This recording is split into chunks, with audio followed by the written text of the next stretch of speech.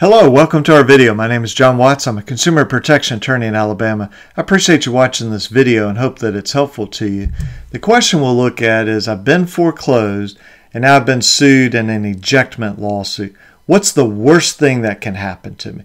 It's a natural question. Something bad has happened. A foreclosure in Alabama has happened. Now, sort of to add insult to injury, you've been sued. So what's the worst thing that can happen? Three things really. First, you get kicked out of your home. So if you lose the case, literally a sheriff's deputy will come to your house and say, you and all your stuff in the house have to leave now.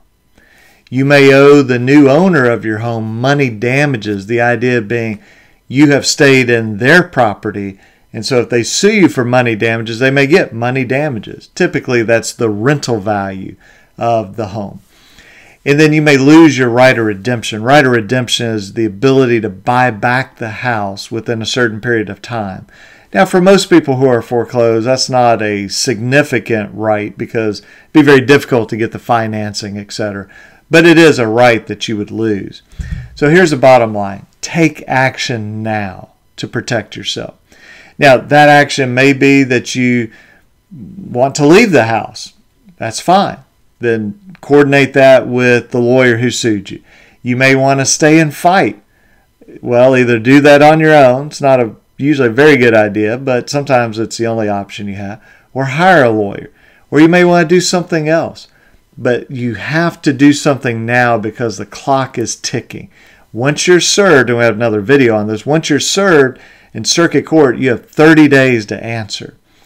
So you really need to take action now. Figure out what your options are and then take the best course of action that you can. So if you have questions, you can pick up the phone. Call us 205-879-2447. You can reach us through any of these websites. Probably ejectmentdvd.com would be the most helpful.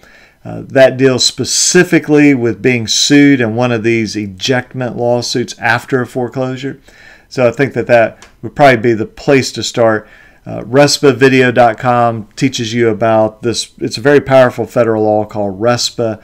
And AlabamaConsumer.com is our main website. That'll take you to the home page. So if we can help you in any way, either through these websites or you picking up the phone, calling us 205-879-2447, we'll be happy to do that. And hey, I appreciate you watching this video and talk to you soon. Bye-bye.